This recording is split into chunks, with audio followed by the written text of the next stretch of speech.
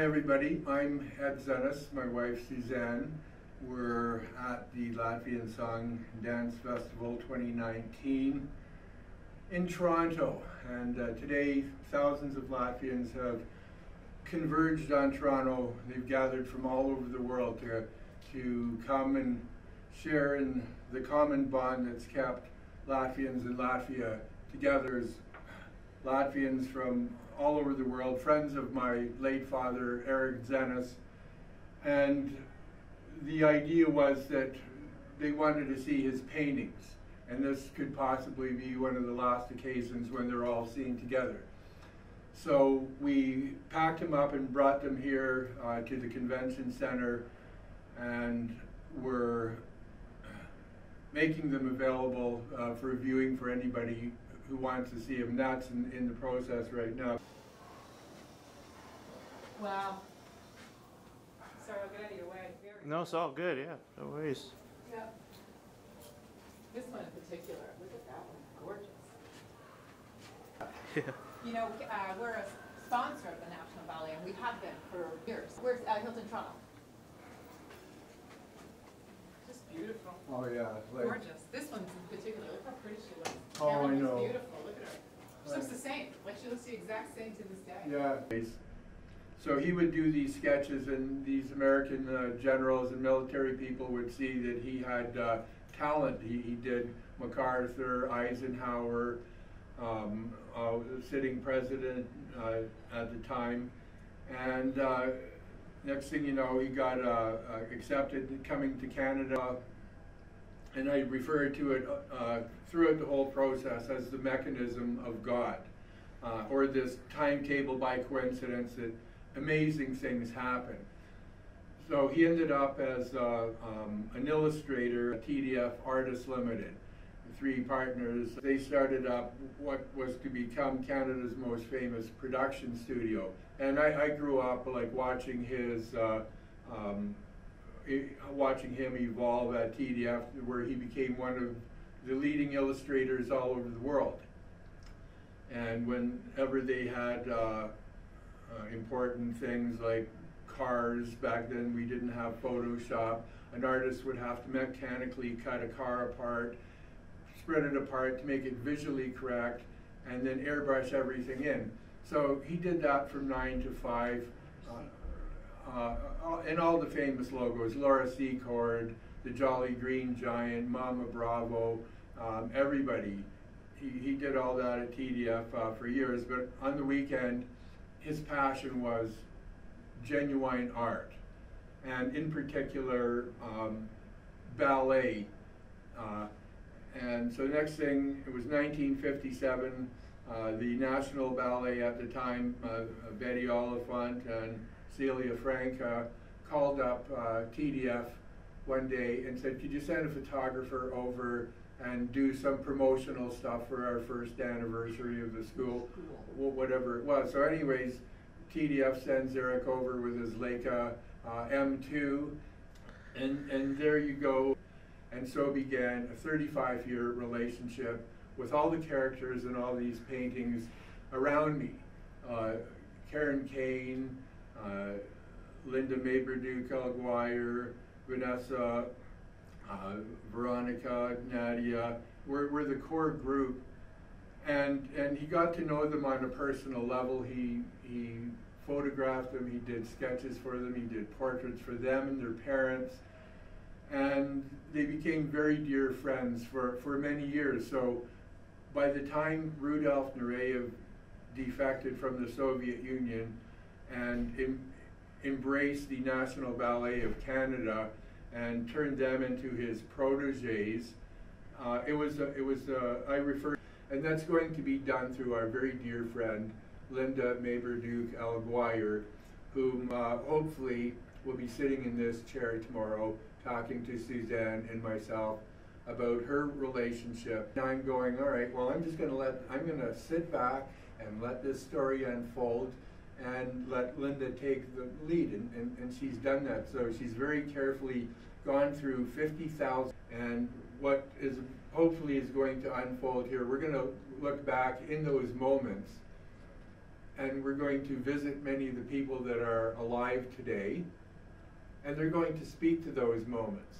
So, and finding out who the artist was, who the man was. He was a complicated, energetic man, damaged certainly by World War II, post-traumatic stress disorder, as everybody was, but he was determined to make the best of it. And he did. You know, here he is 4 years after his death, and we're doing the Erik Dzenis Art Legacy Project to establish his relevance and his importance in history, if any. So many of the volunteers have come forward. Linda said, no, we can't let him slide into history. I know nobody will ever take up the cause, so let's do it now. So, cool. So let me begin by telling you about what your father means to us and my generation and another generation behind us. I came in from Florida in 1965 to the National Ballet School. There were a couple of other Americans in the school. It was a very new school, 7 years old at that point. And right away, I was aware of your father in the studio. And he was like, as I keep saying, and I've said to you before, he was like the ghost in the room. He didn't make himself obvious. After a while, you didn't even remember what days he was there and when he wasn't there, either as he photographed you or as he drew you.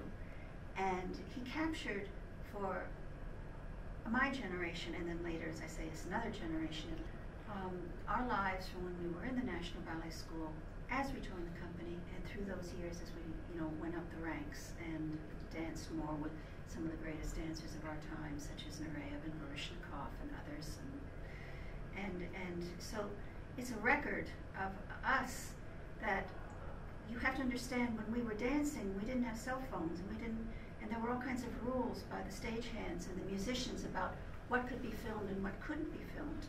And your father had to obey them too.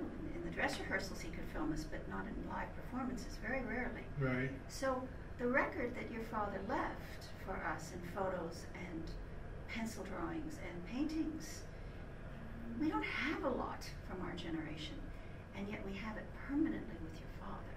You've sent her, and we knew he had been in the studio with us, and then we'd come in and go, oh my goodness, look at these beautiful Right, especially paintings. the pastels. The pastels, but the pencil drawings and the photographs. And let me tell you, in some ways, those pencil drawings My favorite stuff. are maybe mine too. Well, they're better. Because they just, I keep saying how he captured moments. Oh, I do. Yeah. I remember some of them too.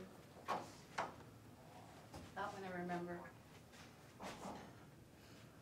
Oh, gee. It's beautiful. And I even brought his box that he brought his life over here from Latvia. That's right. I've seen the box. As an immigrant, and this is his easel, I believe, that he painted all these paintings on. And I have the easel, and I have his ring, and the sketches and everything. And so we all of a sudden found out we could attend the Latvian Song Festival. So and he obviously loved ballet so much, you can see that's well, where his energy went. He so. spent Ballet loved him. Yeah, he spent all of them. Karen Kane. Yeah, he spent 35 years immersing himself into the lives of all these people. I don't think there was anybody allowed to get as near to the ballet. Okay, Kārlis Eihenbaums. Kārlis Eihenbaums? Eihenbaums. Okay. Yeah, well, I'm Latvia's based in Canada. Well, Latvian Ambassador to Canada. Okay. Piedosim. No. Es esmu viņa sieva, I'm his wife, so Ināra. Suzanne. I'm Suzanne. Wow. Yeah. So You're like a ballet dancer ballet? yourself. For 14 Way years. back. Okay. That's how we met. Oh, I see. Okay. Through Erik, yeah. So you're the Canadian ambassador? Latvian Ambassador to Latvian Canada. Erik done this Art Legacy project. This is We don't want his work to be lost. We'd like to we're do good home, good money. We were talking about the ballet, okay. how it was saved, the pictures. Yes. Well, I allude to the mechanism of God a lot, like the coincidences in life and how they happen. So somehow, my father was a Latvian immigrant. Okay, and like. But all these pieces are only about Korea, yeah? Oh, no. This is 57. He was a commercial illustrator, and they got a call, go over to the National Ballet and take some pictures. So he met Betty Oliphant, Celia Franca, and that began the relationship. So he brought his Latvian artistry to the ballet, and then proceeded to have a 35-year relationship with everybody.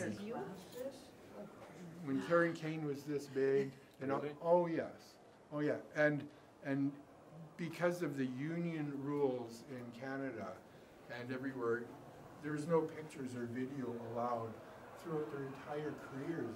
I'm doing this project here, Dzenis Legacy Project, to establish his position in history. Right, and so. That's another Latvian too. Oh yeah, Maris Liepa, I met him as well. When I was a small boy. Me too. And his two. But he He relatively passed away relatively early. Honestly, it was children Are dancers. There is some work, so a bunch of it. It's going to be in the book and the documentary. But there is his documentary, I Will Dance Until the 100, it's called. Yeah, about when he's telling about his life and relationship. Yeah, so it sounds very simple, but that made a very, very big impression on me. That we must dance with emotion and not as a robot, without emotion. And he gives the secret of how Balanchine choreographed. He would listen to the entire piece of music, and he would find the highlight, the climax. We knew how lucky we were at the time. Bring that painting up again. This is Suzanne, Dzenis, Vanessa. Yeah, but that's when I first met him. Yeah, He okay. was, Okay, he so was you- actually assigned to take pictures of me. He was assigned by the school, by the ballet school. And so the original pictures of me holding my Latin book and my books was grade 12 in my Uniform. original uniform. That's And that right. was even before you joined the company, right? Before I You were joined just a as- student. I was just a student. I was in You grade. never knew before, which is Yeah, interesting. He's a would- gentle, quiet person. Yeah. The whole time I knew him, Yeah. he was always I like know, that. I know. But then there's another side of him too. Like he loved water skiing. He just sundown and he was off and doing it. And But that's interesting because we didn't know him. no, Like and you were that. surprised too. Yes. He'd parachute And too. Vanessa can Yeah. tell you, she knows people who sat on the hospital boards talk about that, and he did the portraits, right? Oh, that's right. He did the portraits of, that's right. I think he did at King's actually. A lot of the portraits for the hospital CEOs or He did board about members. 40 of them for the Princess Yeah. Margaret. Yeah. Yeah, and we actually I- would go across the street and film some of them too. And but I only learned of that later. Like Yeah. I didn't realize that. almost like he compartmentalized Yeah, his his different life, you know. lives. Right?